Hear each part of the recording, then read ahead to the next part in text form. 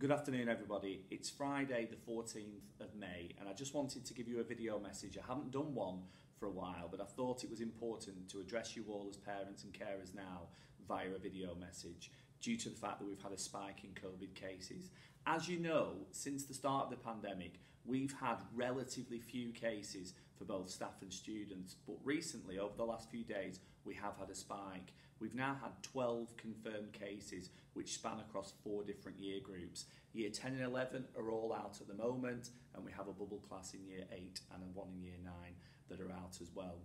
So it's really, really important that the students that are now working from home engage with the remote learning. We have had high uptake over the past few days, but it isn't at 100%, and we need all students engaging with the live lessons, the Loom lessons, and the activities that each teacher has been set for their class.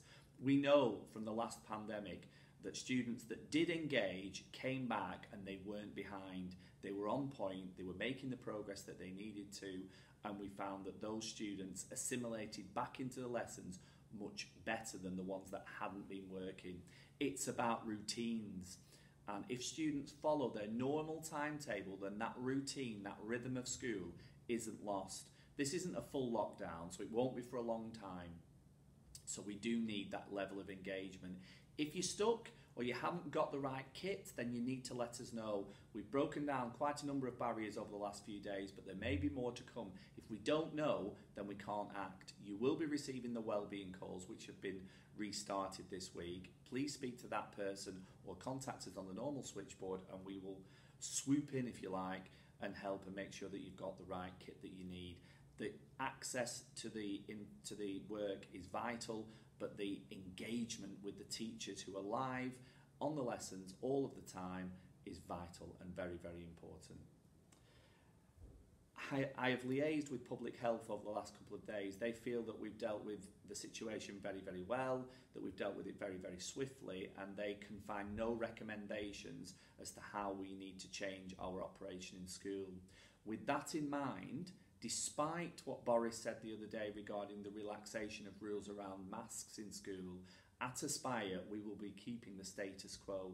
That means from Monday we will just be carrying on as normal. Masks will still be worn in class. We have very, very high uptake of students wearing them in class, which means that every child is kept that bit safer. And we will also keep wearing masks in communal spaces such as corridors, etc. I don't think now is the time, with the cases that we've had, to be relaxing the rules. It's important that our risk assessment is kept in place and that we keep going. I'll review the situation at half term and we'll take it from there, essentially. If we work together as parents, carers and the school, we will ensure that this is stopped in its tracks and that we can move forward quickly. I will communicate in writing exactly when each year group will return.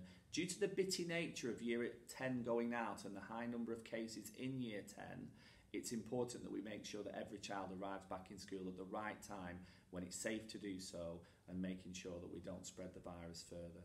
So as I say, I will communicate that in writing. Listen, have a fantastic weekend, stay safe, let's look after each other, and hopefully in the next few weeks we'll be out of this and we can move forward and look forward to the second half of the summer term and a further relaxation of the restrictions in the near future. All the very best.